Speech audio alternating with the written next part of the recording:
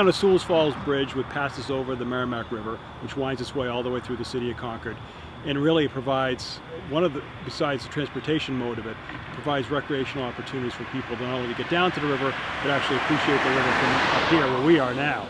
There's several other projects that are going on that are related to the river. It includes everything building a boardwalk along the downtown section of the river to improving our boat ramps.